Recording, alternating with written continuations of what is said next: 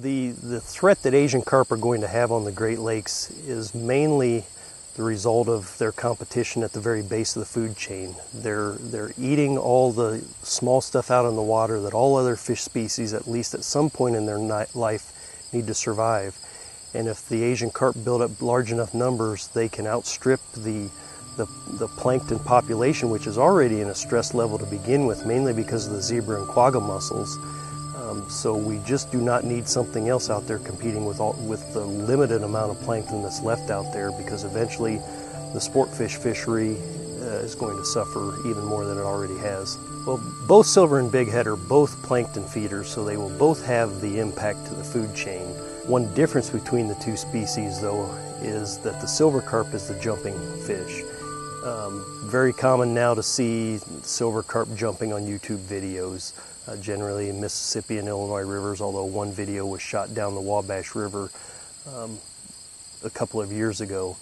But the silver carp is certainly the recreational danger, because 30-pound fish coming out of the water, hitting boaters while they're doing 10, 20 miles an hour certainly poses a hazard to the boaters. So that's a type of hazard that the bigheads really don't pose, because they're simply not jumpers.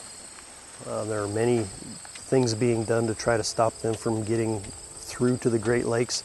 You're seeing one of those efforts right here.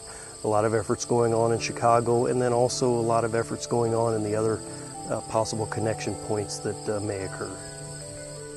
Well, this fence is designed to stop Asian carp, but as you can see when you pan around and look at the rest of this fence is built on dry ground. It's not built across the creek. But this is an area that floods when the Wabash and Maumee systems, they can flood together, and this is the area they flood together. And this is the potential pathway that Asian carp can move from the Wabash River up toward the Maumee River.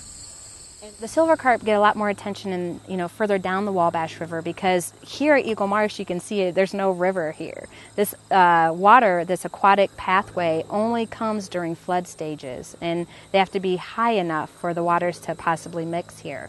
And so there's no jumping carp here, so the community doesn't see that unless you're on the water in the Wabash River on a boat.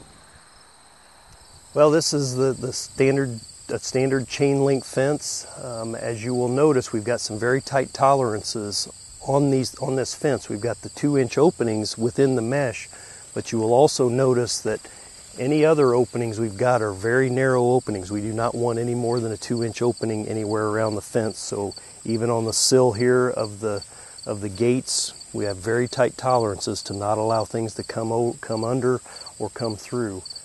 It is really designed to protect against the movement of adult Asian carp through the fence. Adult Asian carp are way bigger than a 2-inch mesh fence, so an adult will never get through this. We do not expect juvenile Asian carp to be anywhere near this area. We've seen bighead carp as close as about 20 miles, which is down this system to the Wabash River. That's about 20 river miles. And we've seen a bighead carp right in that area back in 2004. We have no evidence that they are coming up Little River toward this marsh, but we have occasionally, one occasion, seen them down there in the Wabash River. The types of floods that actually connect these two watersheds together is maybe once every 4 to 10 years. We do have floods that occur almost every year that actually put water over the watershed divide, which is further to the west here. But when it puts water over the watershed divide, it doesn't necessarily put water connecting the Maumee to the Wabash River system.